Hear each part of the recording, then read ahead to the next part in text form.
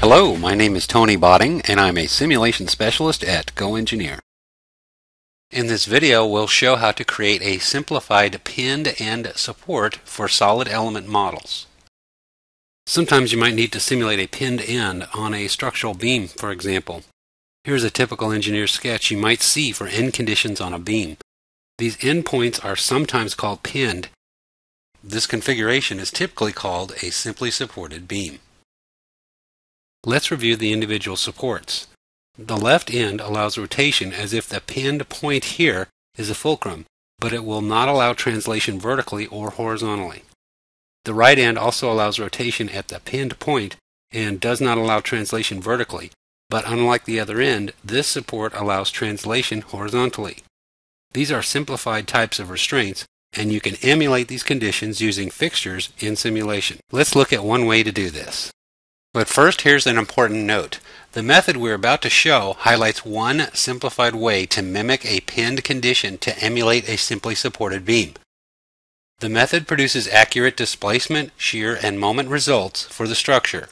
However, the stress results are accurate at areas removed from the pinned supports. The reason is that the pinned supports manifest as singularities. That is, the stresses will be too high locally.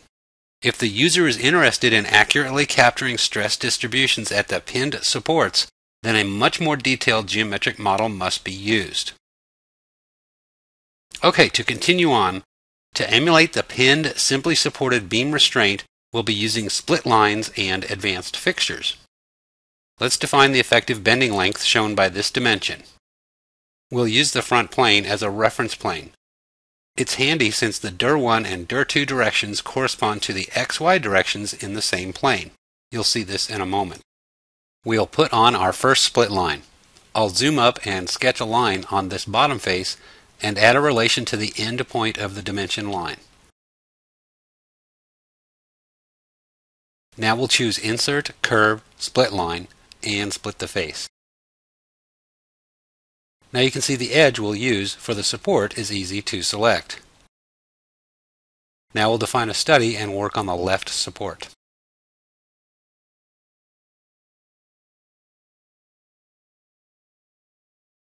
I'll choose Advanced Fixtures and verify we have Use Reference Geometry selected. And click on the edge for the support and the reference geometry, which is the front plane. If we scroll down and look in the Translations panel, you can see the first two items are dir1 and dir2 in the reference plane, and the third one is normal to the plane. We'll check all three of these. You can see the arrows showing the restraint directions. The values in the panel all show as 0, meaning the arrows will not allow any translation in any of the three directions. In effect, this acts like a pin or pivot on the structure since we have selected an edge. Now we'll do the other end. Recall, we need this end to translate horizontally but not vertically. I'll choose the advanced fixture again, use reference geometry, and we'll select the edge and the same plane as before. I'll isolate the translations panel and try the entries, observing the arrows.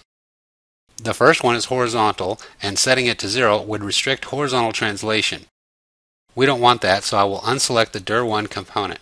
I'll select dir2 and you can see the arrows point vertically, and that direction is restricted to 0 movement, which is good. This third direction is normal to the plane. We don't want the beam moving out of plane, so we'll click that too. We run the analysis and animate the displacement plot. You can see here the left end is free to pivot only around the pinned support. However, look at the right support. It is not only allowed to pivot, but also translate horizontally or slide as if on rollers, just like the intention in the engineering drawing. As shown by this stress plot, you'll have very high stress areas at these pivots, so you should not rely on the stresses locally around the pivots using this technique.